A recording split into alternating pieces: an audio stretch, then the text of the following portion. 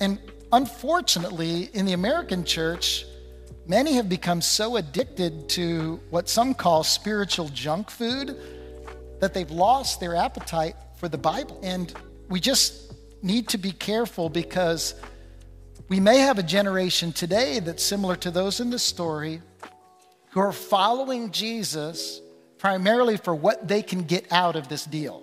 My friends, let me tell you something. When you follow Jesus, he's going to bless your marriage.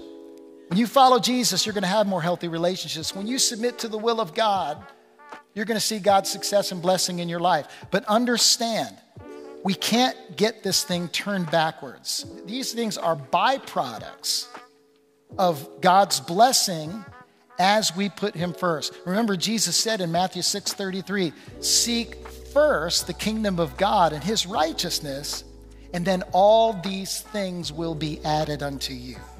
All that comes after as a result of putting Jesus first.